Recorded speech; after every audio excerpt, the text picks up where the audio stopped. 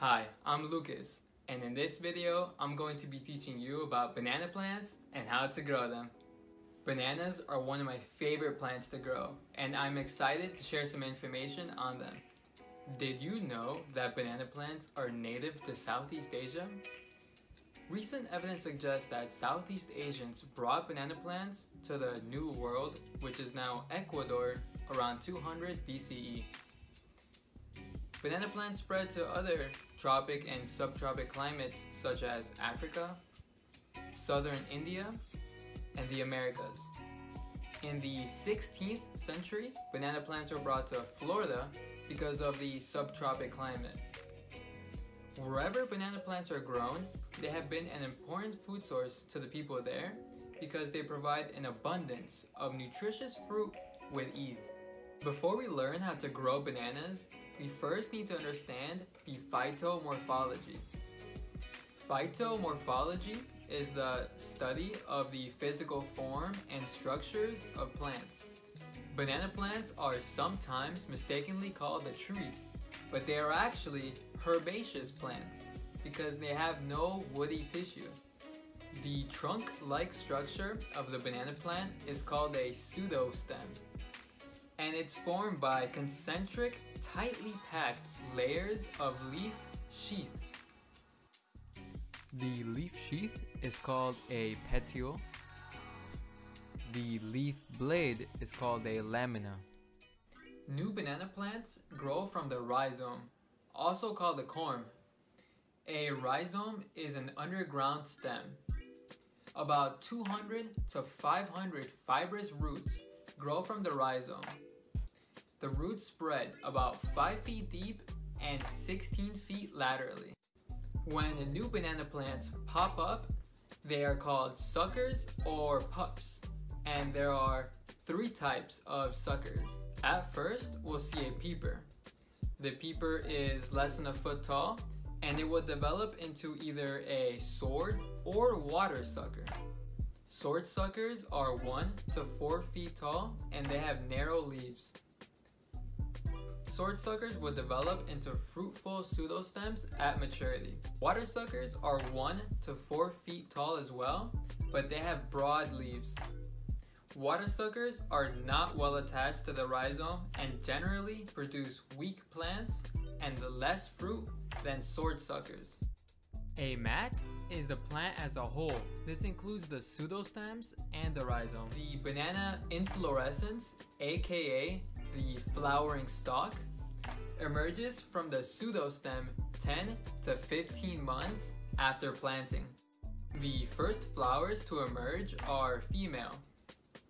These flowers will develop without pollination into clusters of fruit called hands. While the bananas develop, male flowers will continuously emerge and attract many pollinators such as bees. In general, each pseudostem would only produce 1 inflorescence during its lifetime. Here we have 1 mat with 2 inflorescences. From the moment inflorescence begins, it takes about 80 to 180 days for the fruit to ripen. And just a quick fun fact, bananas are actually berries. When deciding where to plant a banana pup, we need to consider factors such as the temperature, water, wind, and soil conditions. The plant's growth is best between 78 to 82 degrees Fahrenheit and fruit growth at 84 to 86 degrees Fahrenheit.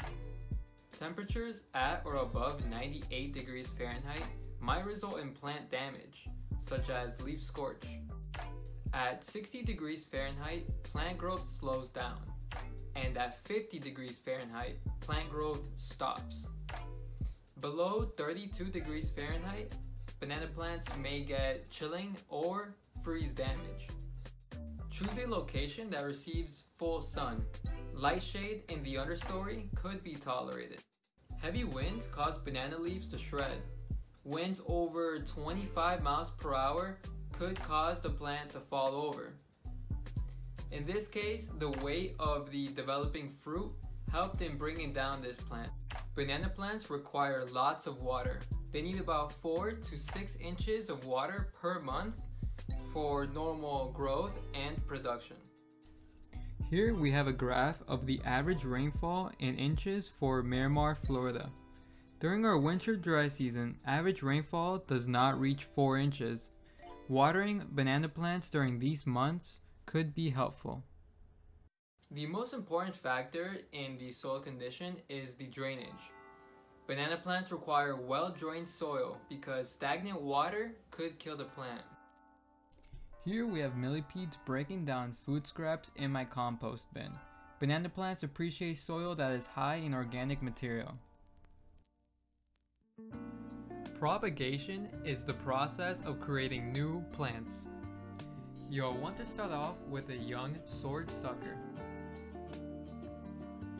The next step is to move around any mulch or plants that are around the pup in order to expose the soil.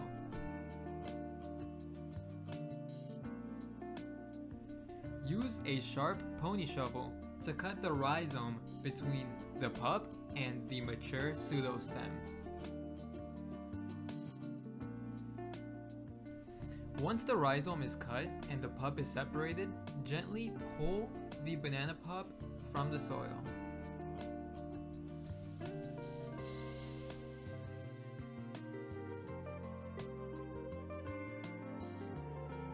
Make sure that the soil level is the same and that the soil is compressed.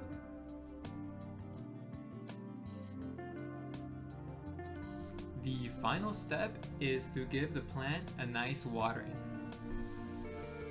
In this installation, we have a blue Java ice cream banana pup that is going to be planted next to this gutter downspout.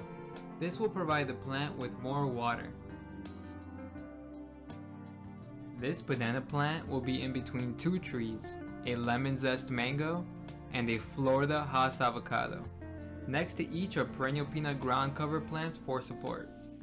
After removing the St. Augustine grass, I dug a hole next to the plant.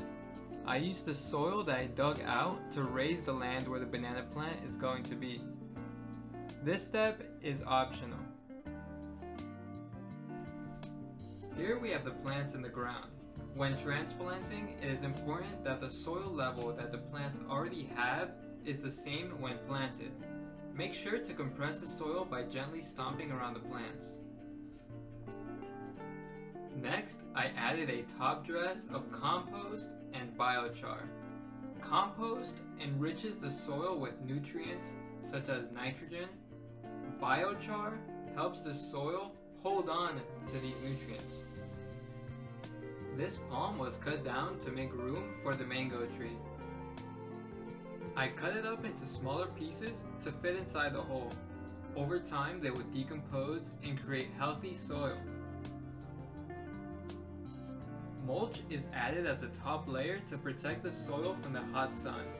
When the mulch decomposes, the perennial peanut support plants will cover the ground. Gently stomp around the plants and mulch again to make sure that everything is compact. The final step is to water the plants.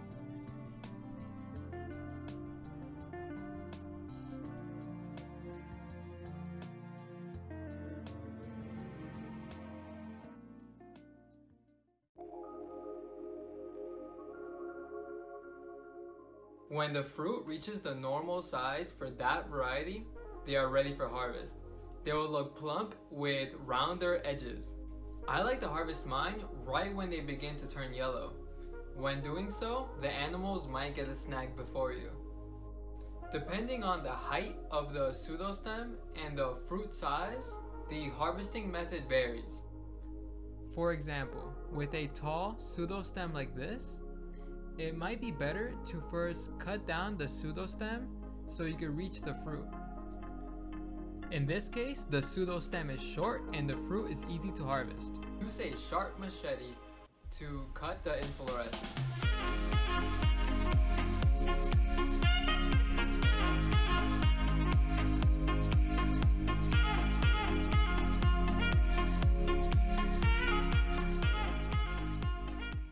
If the fruit is large and heavy, Have a friend help you carry it, or you could rest it on your shoulder. The fruit could be hung upside down in a shady, cool place to further ripen.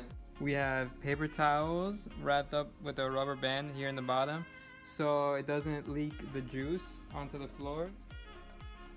The hands could be cut, washed, and then stored in the kitchen. Pseudostems generally only produce fruit one time. A pseudostem that has had the fruit harvested could be cut down to make room for new, productive pseudostems. The cut down pseudostem could be used by splitting it in half and leaving it to decompose to feed the mat.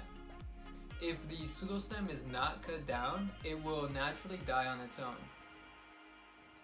Bananas can quickly go from ripe to overripe. It's important to prevent any food waste, so share the abundance with your friends and family. Here we have a unique variety of bananas. They are called praying hands. These bananas were frozen for preservation. Alright, so here we got the praying hands. Check out all the bananas are conjoined. You gotta separate them like this. Look at the bananas out, look. And then these are pretty ripe, so these are gonna freeze. And they're delicious.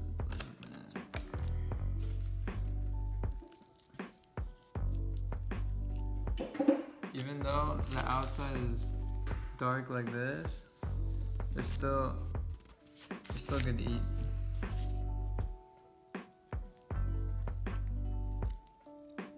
It's fire. I love to make smoothies with frozen bananas. Here we have a simple recipe with frozen ice cream bananas, homegrown papaya,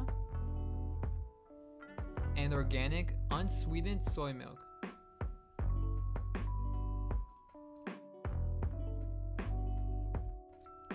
Another great method of preservation is dehydration.